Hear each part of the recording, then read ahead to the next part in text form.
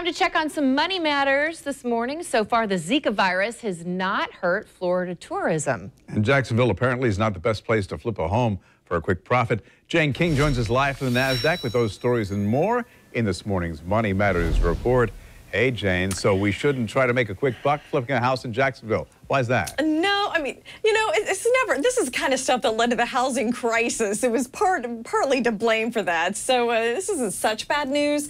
Not according to Wallet Hub. Bruce and Alicia, it ranks Jacksonville the 40th best city to flip a home. Now, Jacksonville did rank high for market potential due to the strong housing market, but lower for remodeling costs and the quality of life. And Jane, a local hospital ranked top in the state? Yes, the Mayo Clinic ranked the top hospital in the state. That's according to U.S. News and World Report. Now, it based its rankings on criteria, including procedure outcomes, types of medicine, and patient satisfaction. Mayo Clinic officials partly credit the city's status as a medical tourism destination for that honor as well.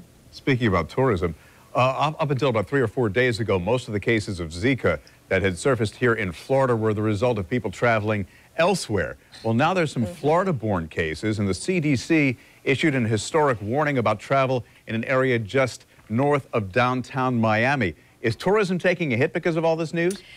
Well, it looks like a little bit, but just in that area. The Orlando Sentinel says Disney travel agents, for example, say they've not seen any cancellations to the theme parks. There have been some rebookings, though, on Caribbean cruise lines that leave out of Miami, as well as Port Canaveral, especially for women who are pregnant or that may be thinking about becoming pregnant. Interesting, the airline stocks were hit on that CDC warning about Zika yesterday. We did see them trade lower.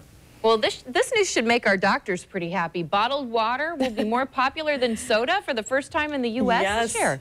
Dentists love it, right? Of course, thanks to its convenience, but also fears over what's coming out of the tap. Now, Bloomberg says Americans have switched from carbonated beverages because their products are calorie-free. Of course, you can just carry around a bottled water. But lead contamination in some cities due to crumbling infrastructure, that is also driving sales of bottled water. So kind of a depressing reason, too, but not depressing at all. I'm talking to the #1 male newscaster in Jacksonville. So happy about that, Bruce. You got a copy of Void magazine. Thank you, Jane. Actually, I'm going to get a copy of that. You know, I checked my cell phone first thing in the morning, and Jane sent her congrats on Facebook. By the way, 2 a.m. you probably don't know this as well, but there are a group of us, including my news director and executive producer and I, who have been nominated for a national Emmy. So on September 21st, my birthday, we're going to be there at Lincoln Center in New York. And I thought if we win, that you and Gene could take us to Massa on Columbus Circle. And the reason I chose that restaurant is it's only $750 a person, but it's a 26-course meal. You know, right. Well, you know what they do? That's a restaurant. They fly in fish fresh every day from Japan. So you're paying for that, the plane for the fish. I fly in first class. I've never been there. He's never not paying been there for that. But yeah. No. Well, I look forward to you taking us. Thanks. And thank you for the good wishes, Jane. And thanks to everybody We'll who voted for me in Void magazine. Appreciate it.